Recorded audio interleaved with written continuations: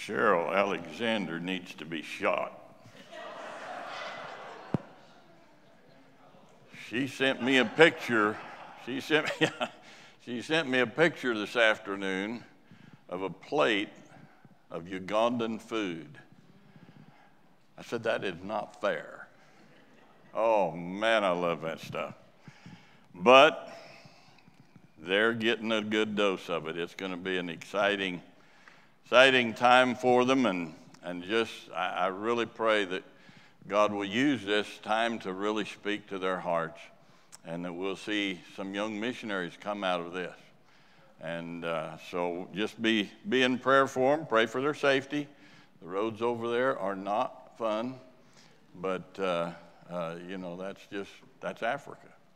And I was talking to Pastor before he left, and we were talking about, he wanted me to preach and what direction he'd have me to go and everything. And we got talking, he said, just kind of some mission messages really to kind of give us just in between the mission conference and everything, give us a shot in the arm. And I've preached this here before. I think it was about 10 years ago. How many of you have been here 10 years? Okay, if you heard it, tough. You're going to hear it again. But if it's 10 years ago, if you're like me, if it's 15 minutes past, I'm not responsible anymore. I don't remember nothing. But I want to have you turn in your Bibles to the book of Matthew, chapter 14. If you've heard this before, the repetition will be good for you. But we thought that most of the folks would not have heard it. And so I think it'll be an exciting passage for you. It's called The Feeding of the 1,500. You got that in your Bible? The Feeding of the 1,500. Now, if you'll begin with me in Matthew chapter 14, verse 13, it says, when Jesus heard of it, he departed thence by ship into a desert place apart. And when the people had heard thereof, they followed him on foot out of the cities. And Jesus went forth and saw a great multitude, and was moved with compassion towards them, and he healed their sick. And when it was evening, his disciples came to him, saying, this is a desert place, and the time is now past. Send the multitude away, that they may go into the villages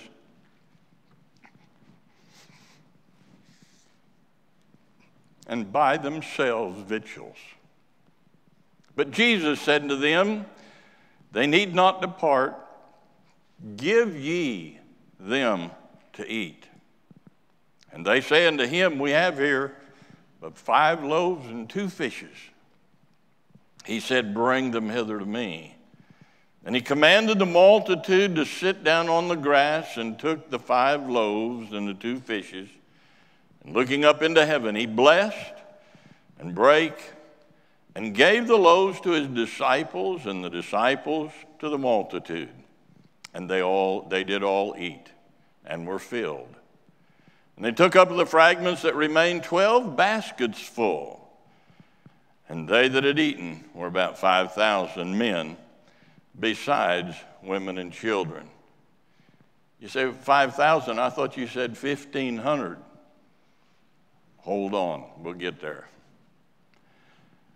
Are these just stories out of a book? Are they just stories of a God in what we call the Bible? Does God really do these things today, now?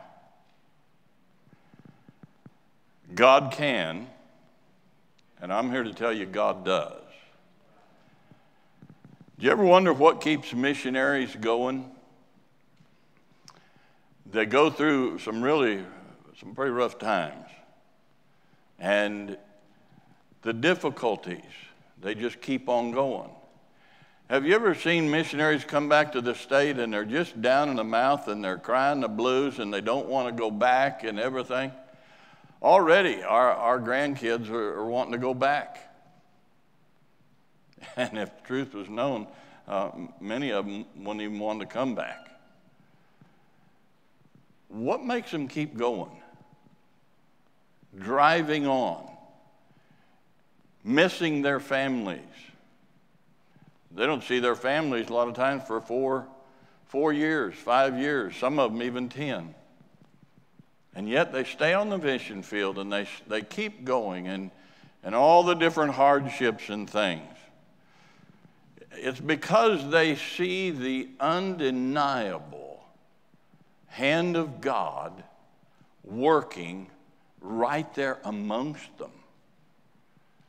You can see it, you can feel it, you can watch God work. We're so busy here in America that we don't take time to even try to look. But God is working. Back in 2000, when Sherry and I were missionaries over in Uganda, we were working in Soroti. It's up in the northeastern part of the country. And we had a good church there, a Bible college, I mean, everything. We was drilling wells, you name it, we was involved in it. And there was a famine going on. And famines are real, and they happen over there. Back here, not so much, but we don't notice it. But over there, they really do. And so you have people in villages starving. And Richard was one of the guys. He translated for me. We worked in the radio station that we started together. He'd go to the villages with me. He works in our compound and everything. And his folks was really going through some hard times. So we said, okay, let's go ahead and get some things together. Sharon and I we got some bread and we got some posho flour and we got some bananas and we got some different things, and we got together a bunch of food and told Richard, let's go ahead and get in the car and we'll go on out to the village and we'll give this to your folks, because I know they're really hurting, these family. So we did. We got in a vehicle. We went on out there, and the family greeted us. They was very happy to see us, especially the food. and they took that and they went into the house and disappeared. Now, you might think that's being rude. Over there, it's not rude. They will leave you standing there or sitting there or whatever, and you go out, or they go out, and they start rounding up the people in the village. And as they were rounding them all up and bringing them back, and some of them, they come in and start standing under the mango tree, and we just kind of wait there and look at each other for a while until they get back, and they'll change their clothes and get all ready, and then they'll come out and they'll say, okay, preacher, give us the word of God. I want to pray. I want to ask God to show you something tonight. We act as if God is dead. That God really, I know He says He can, but God really can't. And I want to pray that God really opens your heart and speaks to your heart tonight. There's some of you that could go as missionaries. But there's that fear, there's that wonder, what's going to happen to me? How's He going to take care of me? What's going to go on and everything? And I really want you to get a hold of what I'm telling you. And I've got witnesses here that can vouch for this. My son can vouch for it, all these different things. But I really want you to get a hold of this tonight.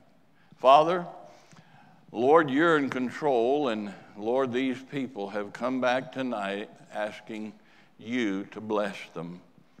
They come here to worship You and honor You and lift up Your name and song and all these different things. Lord, we ask God tonight that You'd open our hearts, that You'd help us to be responsive, that we might understand that you're not just a God in a book, but you're our God, and you can and you do magnificent things, miraculous things right in front of us, and many times we miss what you're doing.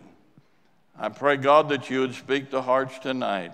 Speak to the people over there in Africa from our church that, Lord, they're experiencing some of these things, and they'll be able to see, hopefully, some of these wonderful things that you're doing in that country. God bless us as we study. In Jesus' name, amen.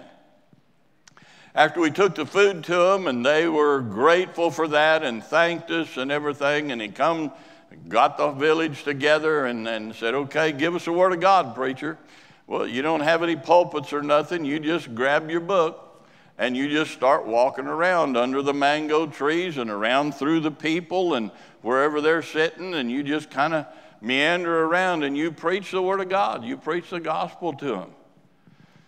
But just like in this pulpit, I can see all of you, and when I do, I can tell many times if I'm getting across. You can tell by people's face, lights on, nobody's home. So you ask the Lord as a pastor. I'm just being honest with you. As a pastor, you say, Lord, help me. Give me an illustration that I can get my point across to them, and that they'll really grasp a hold of what we're trying to preach here. And I was preaching salvation. I'd never been in that village before.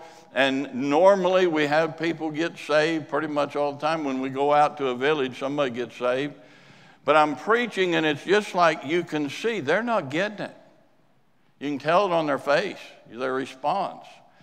And I said, Lord, give me an illustration that I can use that they will understand. And he did. And they understood. I said, if somebody comes running in the village in this direction and they start hollering, Coney's here, Coney's here. I said, what would you do?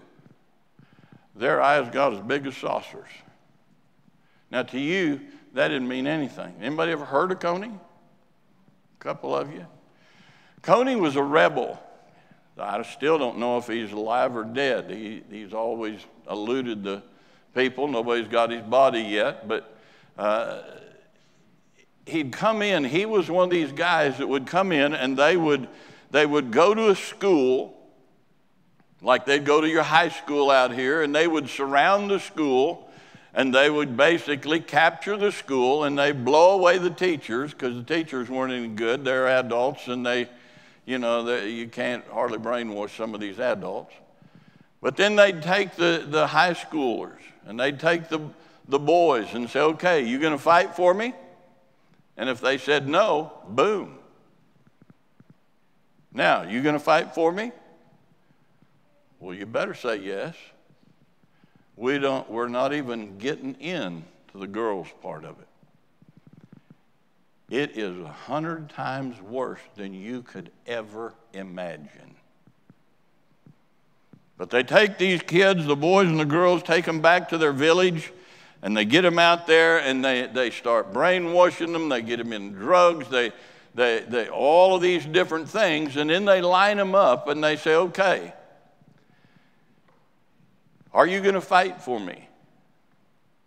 Now, I don't know about you, but whenever I'm in a bad situation, I like to get as close as I can to somebody I know, or somebody that I may have something in common with, or that they may be able to help me or something.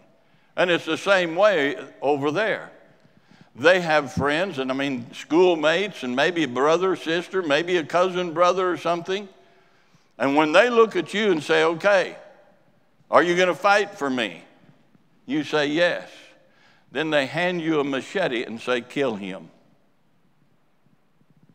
If he doesn't, they put a bullet in his brain. He has to, or he dies. And they're not fooling around. And he takes that machete, and it may be his brother, it may be his cousin, it may be a schoolmate, a good friend, and they hack him to death. What are they doing? They're cutting all ties to the village, to the family, to anything. How are you going to go back to your village and they say, where's John? I killed him. And then that evening, after you've killed him and after they've got you all on dope and drugs and booze and everything else, then they have you eat him. So now you go back to your village, where's John? How are you going to tell them that you killed their boy? How are you going to tell them that you ate him? You have no idea what goes on in these countries. I mean, I've got the attention of the Ugandans. Kony is ruthless. They go into villages and to get people to not let the officials know that they're there. They'll take a couple of the women and they'll drill holes through their lips and put a padlock on them to let everybody know, don't you say a word or we'll come get you. And I'm just giving you the stuff I can say. Now, these people are scared to death. I'm saying, what would happen if somebody come running in to your village and said, Kony is coming? They knew exactly what I was talking about. And as I pleaded with them, I was trying to get them to see the difference between a head belief, knowing about God, and a heart belief, putting your faith and trust in God. And as I'm going through this, and they were understanding now, not one person in that village would put their faith and trust in Christ. It broke our hearts. Not even Richard's family. And he'd been saved and working with us, but they still, none of them would get saved. We finished up what we were doing, the message, and talking with people as best we could, and greeting the family again, and we left, and we went back home, back to town where our home was. We thought that was just a normal day for us. About 2 o'clock in the morning, the shooting starts. A tank round went off behind our house. Automatic gunfire, AK-47s and submachine guns and everything else are going off. The whole town, it was crazy. Bullets flying through the yard, and we all hunkered down. I got Sherry, we got out there in our sitting room, in our living room, and we just sat there looking at each other. I told her, I said, you put every stitch of clothes you can get on. I don't want to make it any easier for these creeps if they get across that wall. And we sat there for hours.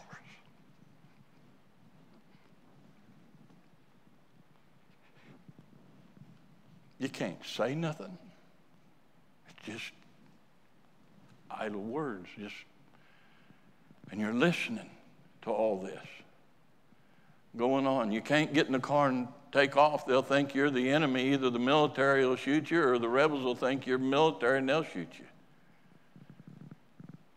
And you're sitting there and saying, I'm supposed to be the man of the house.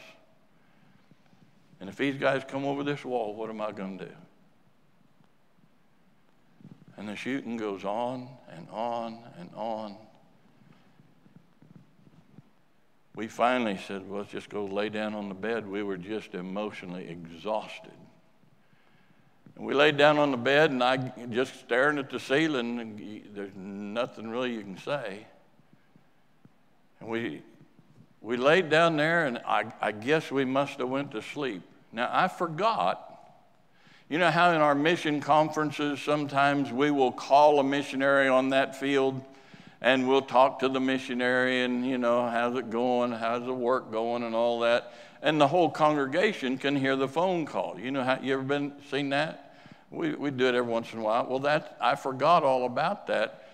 Dr. Chappell out in Lancaster was going to call us and interview us. They were having their mission conference. And we had evidently fallen asleep, and that phone rang. It scared the life out of me. And I jumped up and I grabbed the phone and everything. He said, "Hey, Brother Brian, how's it going?" And I began to relate to him what was going on. They say, even several of them out there said, we could hear the bullet, we could hear the shooting and everything going on behind. Dr. Sisk was the head of our mission, and he was in that conference sitting out in here. He got out of his seat, run up to the platform, and they just began to deal with me and pray. It changed their mission conference. And we finally hung up, and we dozed back off to sleep, and in the morning, the shooting had subsided. And I got Richard, and we got in a vehicle, and we drove out. There's a couple roads coming into town. We started driving out one, and just thousands of people coming in from the villages on both sides of the road. It's difficult to even drive down there, and all they had is what they had on their back. That's all the clothes. Some of them may have picked up a few pans or something on the way. Many of them, they just left their dead laying there. They couldn't bury them. They couldn't put grass on them. They couldn't do anything. They're just laying there. They run for their life. And thousands of these people are coming into the village. And I said, "Richard, I wonder what's going on out there by our church." So we turned around and we got through town, and town was just filling up with people, thousands of them. And we got out there by our church.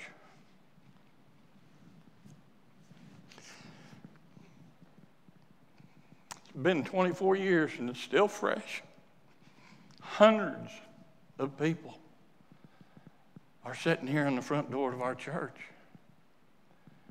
just with a dead look on their face.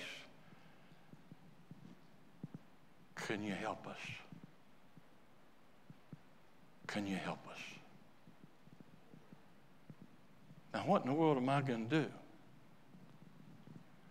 We'd already taken the money that we had at the end of the month and got the food and everything to take out to Richard's village.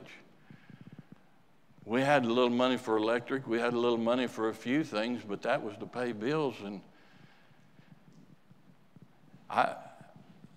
they don't cover this in Bible college. I'm saying, Lord, what in the world can we do? They'd hit Richard's village, the one that we were just at that day before. Many of the people were killed. Richard's family, his sister, her husband rather, and 12-year-old boy and their baby fled and made it into the church. And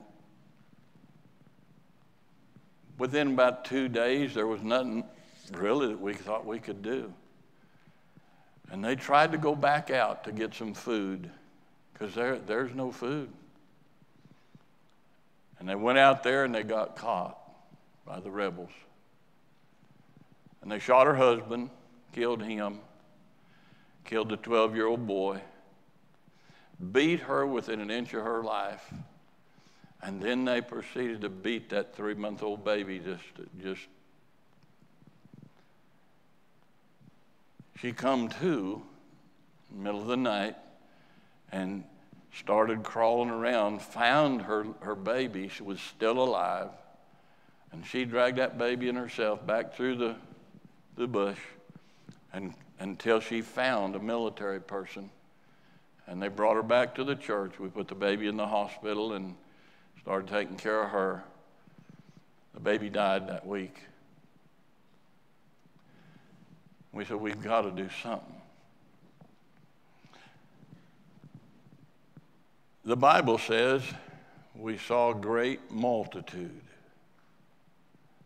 There was thousands of them. Ended up around 1,500 people at our church. How are you going to feed 1,500 people that come over for supper? Just all of a sudden, they didn't tell you there's coming. We saw a great multitude. Other missionaries said, send them away. Let the UN and some of these people, other people, feed them. I couldn't do it.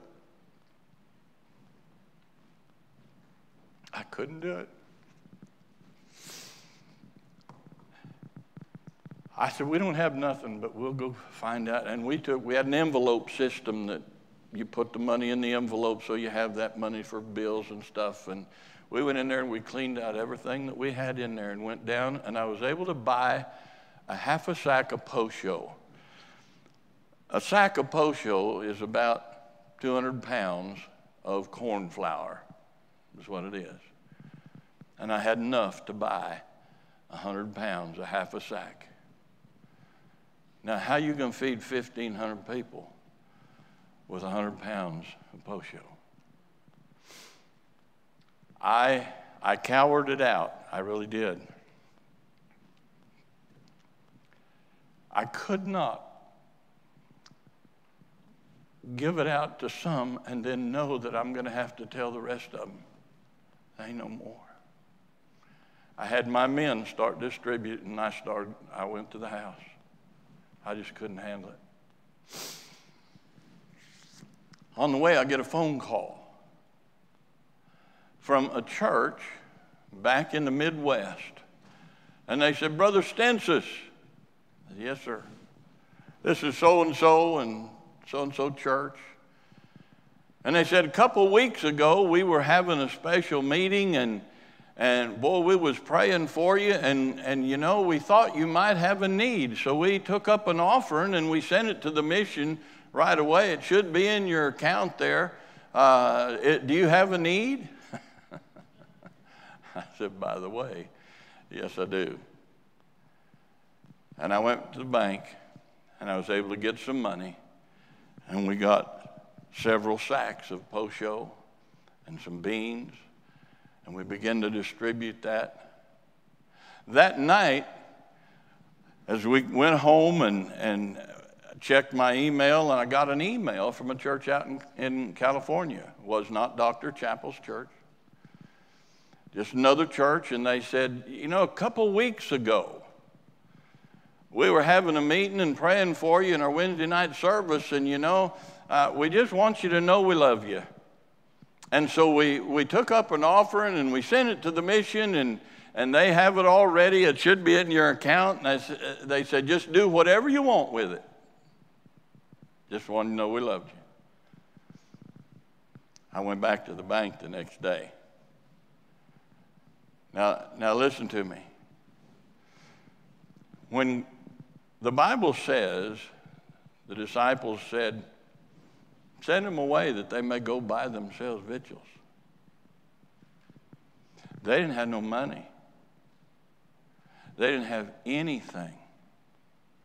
The UN had brought in semis full of corn that they could make Posho out of. And they would not give it to them. They had to negotiate over getting it ground. One of the guys in our church had his own grinding mill. That's what he did for a living. He said, I'll grind it for free. Nope. Don't ask me what I think of the UN. And for days and days, they would not give it to anybody. And you've got thousands of people.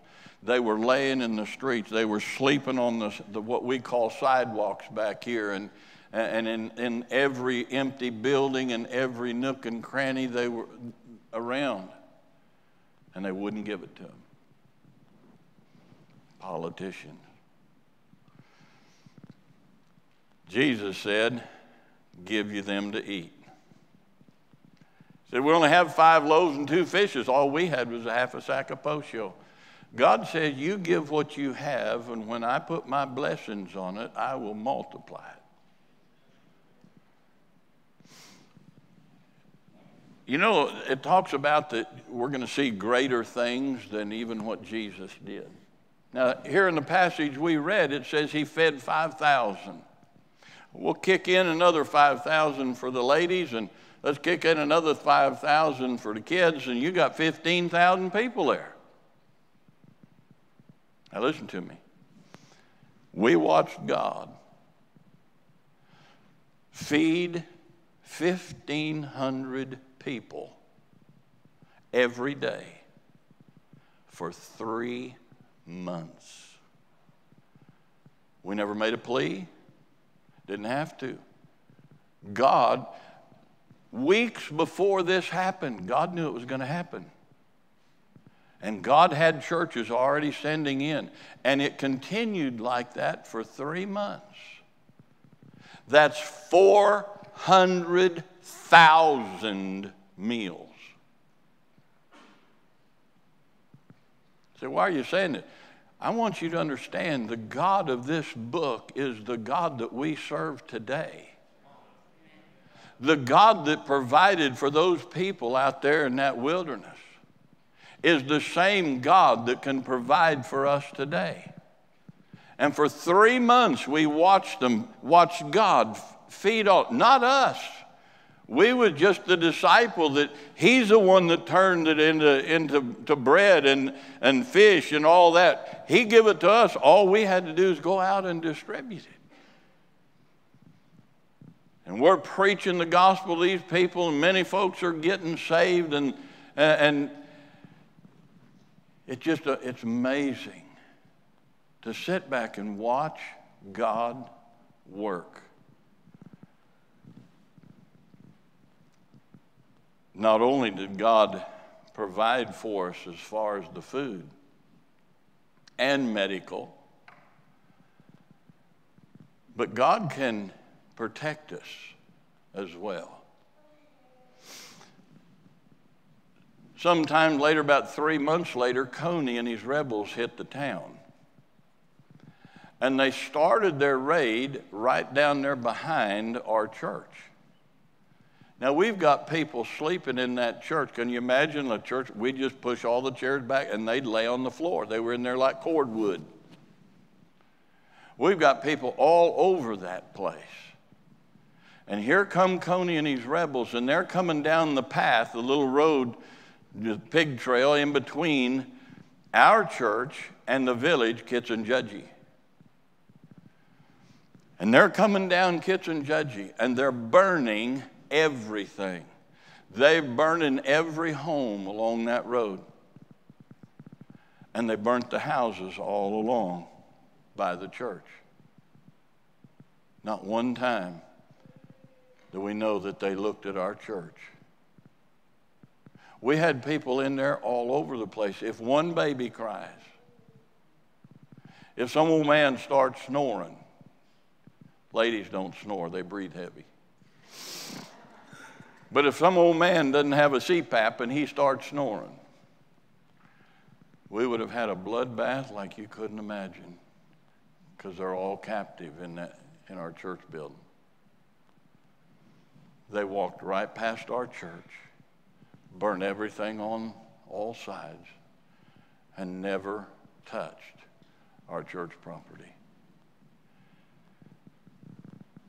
The military come, and they said, this is too dangerous.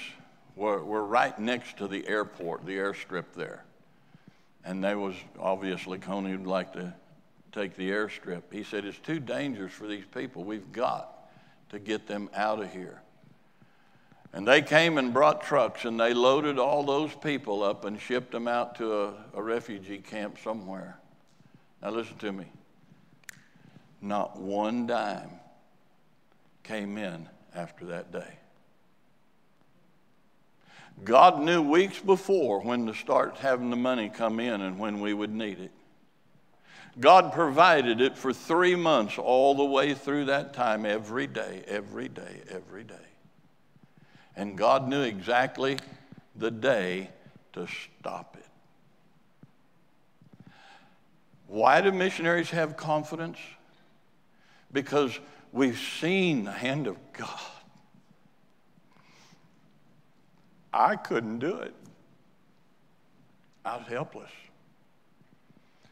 None of the other people there could do anything. The embassy didn't even know what was going on. We called the embassy and told them what was happening. They had no idea. God was working on our behalf, on the behalf of those Ugandan people, and they went to safety. But God taught us a lot of lessons. Can you trust God? He knows the beginning and He knows the end. Can you trust God? Well, yeah, I know God can take care of me. Well, then you're probably a tither then, right?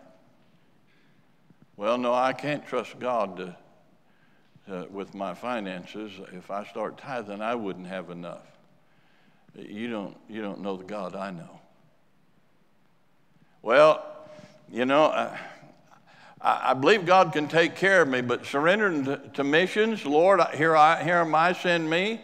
No way. Why? You don't know the God I know. You know a God in the book,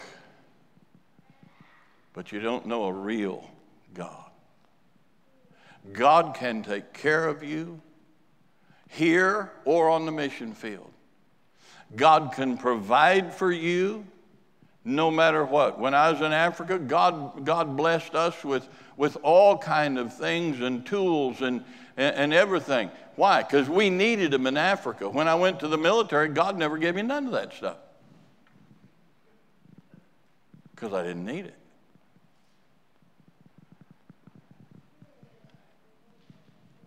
Is it enough do you trust God enough to give the faith promise? These people are over there preaching the gospel. They need your prayers and they need your support. And this church, God bless your heart, you're givers. I mean, 120,000 that we're giving to missions this year. Wonderful. But you know, it hadn't stopped us going out to eat at all. Hadn't really caused us a sacrifice at all, has it? Do you know what we could actually do if God had our heart? We could knock this thing out of the ballpark. We could get missionaries on the field. We was just with a missionary going to Congo. He's from South Africa. His wife was a missionary daughter, and they got married 4 times. That's a whole story in itself. Never divorced. Right in the heart of where these rebels are at. That's where they're going. Why are they going there? Because they've lived it. They've seen God provide. They've seen God protect. And they're willing to go right into the very heart of danger or whatever because they know they can trust God. Can you trust God?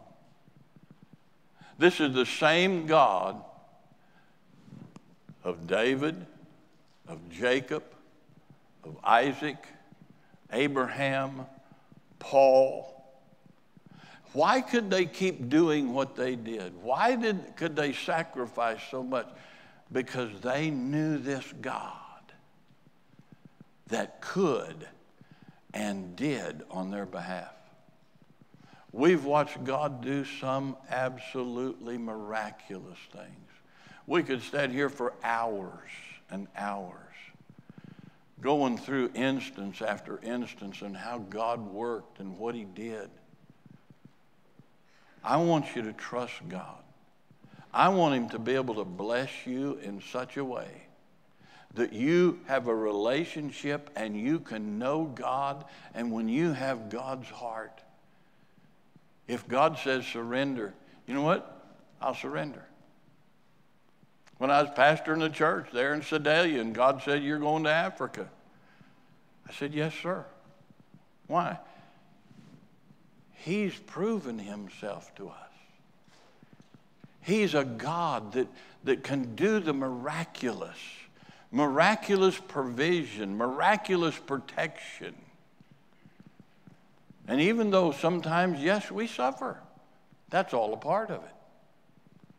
And usually when God needs to get our attention is when many of these things come. Have faith in God. Have faith in God. Don't look at all the circumstances. If I'd looked at the circumstances, I'd thrown my hands up and walked away and said, there's nothing I can do. Well, there wasn't much I could do. But God says little is much when God is in it. And if you'll take what you have and you give that to God, God can multiply that a million times. And he can accomplish his purpose through you and through me. Don't stop giving to missions. See how much more you can do. See what you can do to give to God and be a blessing to those missionaries on the field.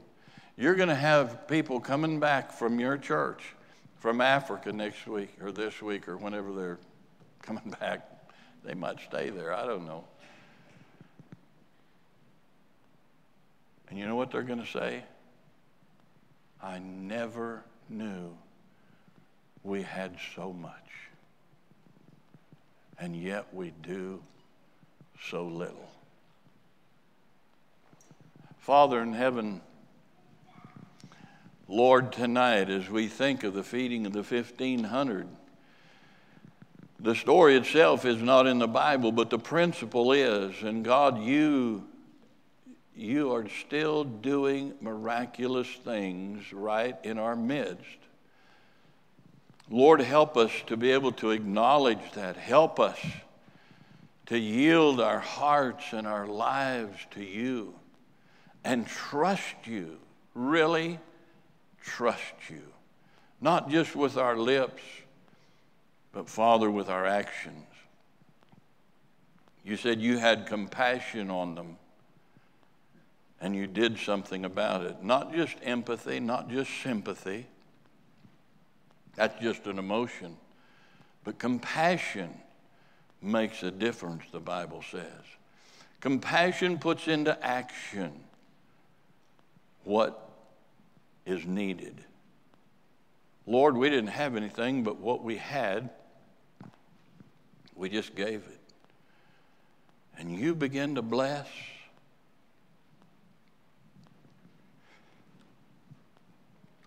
Beyond anything we could imagine. You are so wonderful.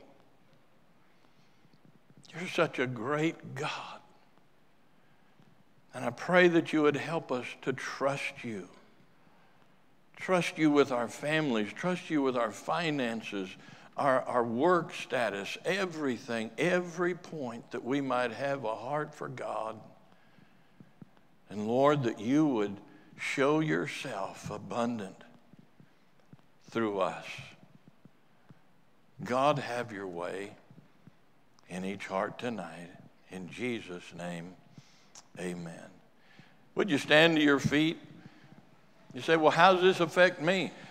God's still needing missionaries. God's needing people to go and preach the gospel to every creature. God says, I want you to trust me. Some of you may not even be saved. I don't know who's saved and who's lost. That's none of my business. You know, and God knows. And if you die without Jesus Christ, you'll bust hell wide open. And that's not what he wants. He wants you to be saved. He wants you to know it. But if you say no to God, you're on your own. Won't you come tonight? Let us take the Bible and show you how you can be saved and know that you have eternal life. If God is speaking to your heart, it might be about your finances, it might be about your home, no matter what it is, maybe surrendering. Would you come and just come to this altar and say, oh God, here's my heart. Here's my life. or Lord, I need to be saved. Would you save my soul from the devil's hell? Whatever it is, as the pianist begins to play, would you just step out of your place and come? Would you come? Let God do something in your heart. Not everybody else's heart, not just a kid's heart, your heart. Does he have your heart?